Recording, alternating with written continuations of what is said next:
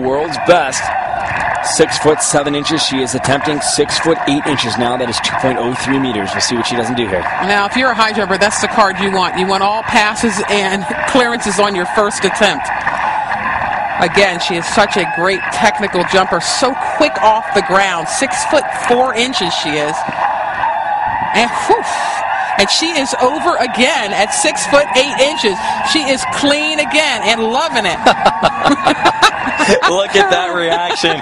Just a phenomenal jump. She had set the world's, or cleared the world's best at 6'7". Now she has just set a new one at 6 foot 8, and she is excited.